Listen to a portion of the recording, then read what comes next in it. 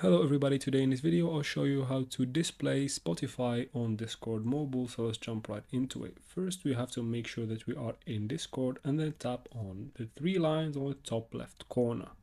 After that we tap on the profile picture on the bottom right corner and then we tap on connections. From here we tap on add on the top right corner and then we scroll down until we find Spotify, we tap on it. It will take us to the browser. Now, if you're not logged in from there, just go ahead and log in. And then make sure you read these details and then tap on agree.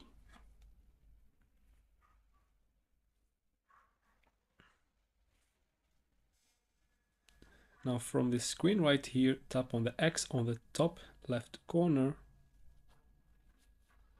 and then make sure that both of these options are turned on, the display on profile and display Spotify as your status. Once you're done, tap on the arrow on the top left corner and then go back again from there. Now, as you can see here, it is shown that I am listening to Spotify, and once I tap on it, it will show me exactly where I am in the song. And that's how it's done. If this video was helpful, please like and comment down below. Also subscribe to the channel for future solutions to such problems. Thanks for watching.